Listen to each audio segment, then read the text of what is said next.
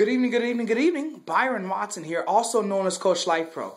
Hey guys, it's day 72 of this Taking Action video series, and it's 21 days left to accomplish our 2013 goals.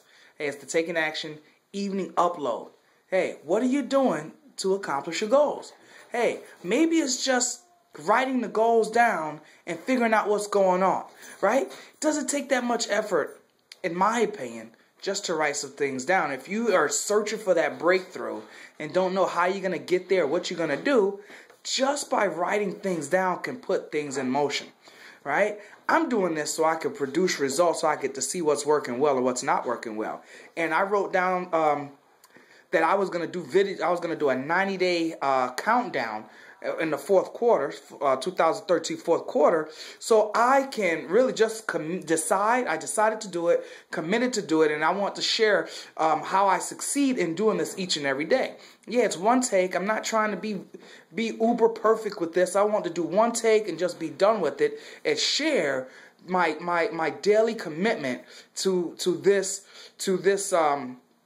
moment of succeeding in the present tense. You know, it takes 21 days, psychologists say, to form a habit. Now, a lot of us, when we get to the beginning of the new year, we get all excited, say, well, I'm going to do this, I'm going to do that. You know, we set goals, right? And I'm just going to challenge you to say, hey, write your goals down now. Think that you have 21 days to prepare for New Year's. Okay, so the excitement can be here now. And then when New Year's get here, you get to ride that momentum into 2014 or the first quarter. What I think is going to do is increase your chances of sticking with that goal that you've committed to. Okay? Because what ends up happening in the beginning, we get so excited, and in the middle we get, oh my gosh, I get tired, I don't want to do this. Well, how am I gonna keep going? And then once we get to the end, right? Oh man, then it's another set of goals, set of hassles and different things, because you know we kind of see the things in sight, but we may be getting tired, right? And so the thing is, we just want to produce some results right here, right now, so we can manage, so we can put some a game plan in place to overcome the challenge that's going to keep us from accomplishing those goals. And because I tell my students this, that I'm preparing for the certification exams. You know, I ask some students, I say, what's going on? How things going? They say, well, Coach,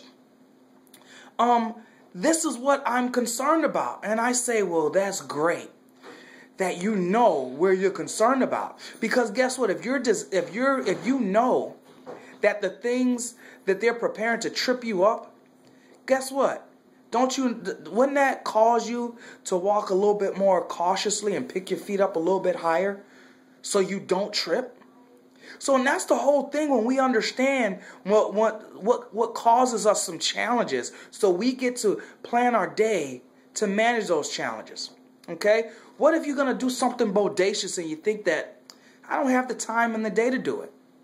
So it depends. If it's a big priority, huge priority, guess what you're going to do? You're going to make time for it. Like,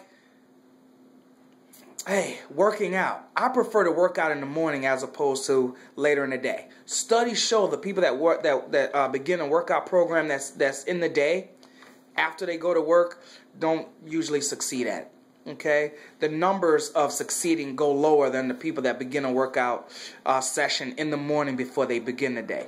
And I'm a firm believer in that. Get up in the morning and start working out. Okay? So I'm going to go ahead and share some goals that I'm working on with you. I've shared a few of them. I've shared them with you in the past, but here, these 21 days, I'm committed to completing, studying and completing this math test that I need so I can finish my degree. Second thing, all right, I already have the book written.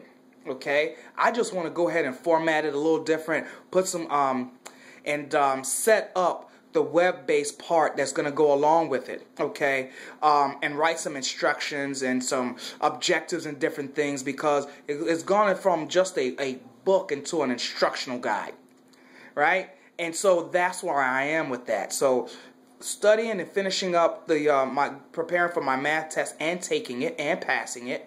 And secondly is writing the objectives and the preface, the introduction, and objectives.